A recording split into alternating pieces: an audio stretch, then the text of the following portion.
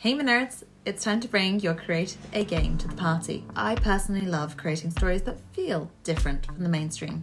So how can you do it too? Easily if you adopt this one trick. It's one of my primary writing rules and it's applicable whether you're creating characters, plot, building your world, whatever. And the trick is to ignore that voice telling you that something is impossible.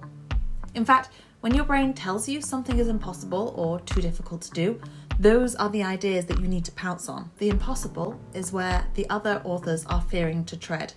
The impossible is where the markets are less well defined and where you're more likely to be noticed for creating something new. Like I said, you can use this trick at whatever stage of your story creation process you're at, but it's easier at the earlier stages since that's when it's easier to create around your idea rather than having to try and force it to fit with a story you've already worked out a lot of the parameters for.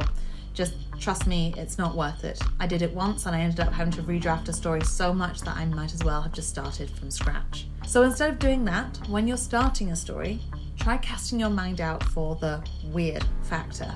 My favourite are those that can be integrated across all aspects of my setting, plot and characters, helping create something that feels complete and thought through.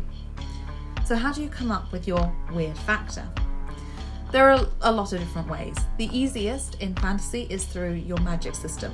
If you are someone whose imagination is on hyperdrive, those ideas probably just spring out of your subconscious unbidden. If not, it's always okay to give those ideas a helping hand. Actively search for inspiration out there. There are lots of concepts explored in other genres that have never been addressed through fantasy. Bringing them across is a quick way of doing something new in fantasy. Another is the method of scrapping your first few ideas. I did this technique when ideating for Last Memoria. I knew I wanted the main character to have magic powers of some sort, and at first I was thinking of your more typical magics like fire and chaos magic. But they've been done a lot, so I kept pushing, discarding ideas until my brain said, well, that would be just impossible. And that was the idea I latched onto. So however you come up with your weird factor, what's important is that you don't discard it. My brain is forever telling me certain ideas are impossible, and yet I've always found a way to make those ideas work. That is the beauty of the fantasy genre. So don't just ignore that naysaying voice. Grasp onto the ideas and delve into them. Pick at them by asking what that would mean, like I showed you how to do in the first video.